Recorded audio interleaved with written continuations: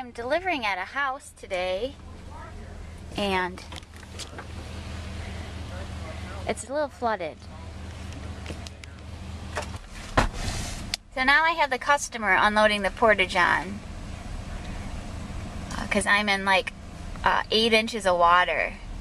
Let's see if he can do it. And got it.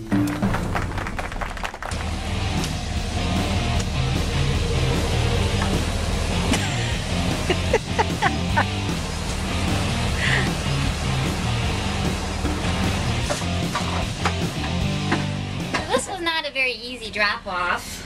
We thought it was going to be quick and easy. As you can see, they are flooded here. So when we drop them off for parties, they're clean already. Just from driving down the road, they get a little bit dusty. So they're clean, ready to go. So we put the toilet paper in, and then we spray smelly stuff around and wipe them down real good. And this year we've turned my express units into regular PJ3s, so we built them so they won't come apart. We added shelves and coat hooks on the inside too. So all my standard units have this in there now. So it's kind of a nice little upgrade that we've done.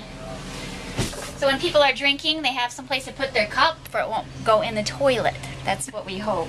And what we always say when we're done, looks good, smells good. It's good to go.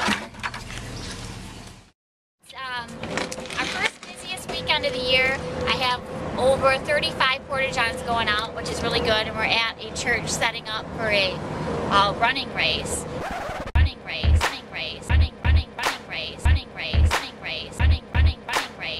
And we got a handicap over there and an applause sink that we just already set up. Now we're setting up just 3. We got 3 units going here in the Bravo, and we've got the Bravo here filling up with water.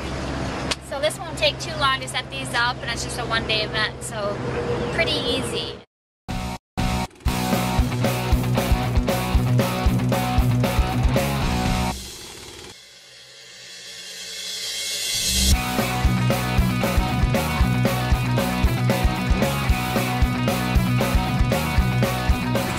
So what we have here is we got a beer can maybe,